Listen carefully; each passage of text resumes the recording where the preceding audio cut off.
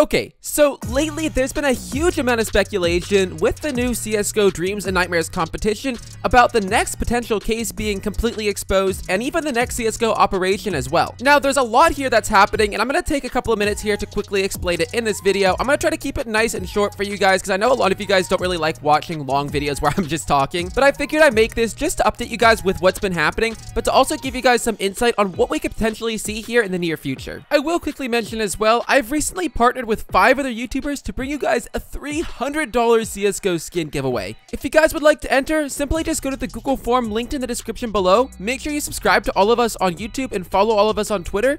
And that's pretty much it. The giveaway does end on August 14th, 2021, so make sure you guys do enter as soon as possible if you are watching this video while the giveaway is still active. And with that all said, let's hop right into it. Now, I'm sure most of you guys are aware right now, but recently, CSGO dropped their Dreams and Nightmares competition. It's basically a CSGO skin creation contest for creators to create skins that could potentially be put into the next CSGO case. On top of this too, they're basically gonna pick 10 of the best skins and give each one of those creators $100,000, which is pretty insane. Now, of course, there's a lot of hype over this right now, but one thing that happened when they did release this update is they also released all of the information that they need for that next CSGO case. They didn't directly say that they're releasing a case with all of this, but they released the information like they are releasing a case. You guys can see on screen here that when they did drop the CSGO Dreams and Nightmares competition, they also released a website that showed exactly what skins they needed to create a complete case. Now, like I said, they didn't make any direct announcement that there is going to be a case coming out called the Dreams and Nightmares case, but the way they're making this look right now, I'm like 99% sure that there is going to be a Dreams and Nightmares case coming out around the time this contest ends towards the end of October. Now, I'm not gonna lie, we've never seen anything like this from CSGO or Valve ever before. This is the first time they've made a competition like this,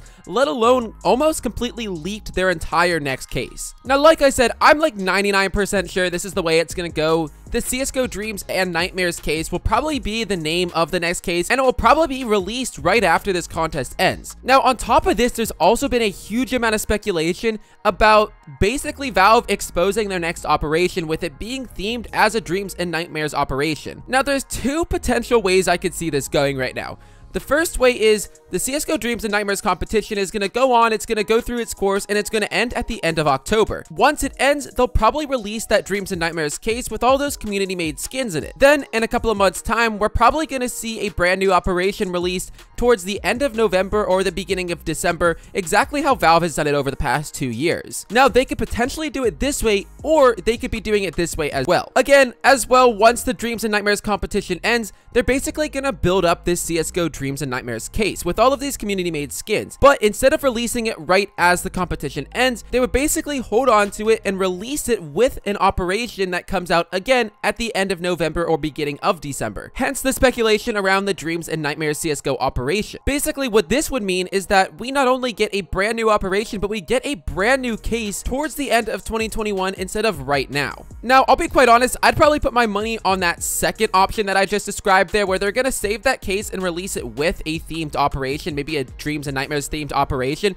That's where I would be putting my money right now. I'm pretty confident that that's probably what we're going to end up seeing. Now, again, none of this information is legit. This is all me taking my best guesses here. So honestly, they could do anything they want and I would really have no clue. But my best guess right now is that this is what's going to happen, where they're going to make this case with all of these community themed skins. They're going to kind of put all the final designs together, finish up that case between the end of October all the way up to when they release the operation, and then that's when we're going to get access to all of this brand new content. Other than that, right now, there really isn't too much to discuss right now. The CSGO Dreams and Nightmares competition really did have a pretty major impact on the community. Like I said, we've never seen anything like this before, so I figured I'd go through and just quickly kind of sum up what's been happening, what people have been talking about, and pretty much my best guess of what's gonna happen. Anyway, guys, that's pretty much gonna wrap up today's video. If you guys did enjoy, definitely make sure you guys smash that like button and subscribe. And if you do have any questions or comments for me, definitely make sure you leave them down in the comment section below, or hit me up on Discord as well. I would love to see what your guys' thoughts about this are, so definitely drop them down below. I want to take a look at them. Also, a quick shout out goes to my 2 Global Elite channel members right now, Skinport and Meli. Thank you guys so much for being amazing supporters of the channel. And again, with that all said, thank you guys so much, and I'll see you guys all in the next video.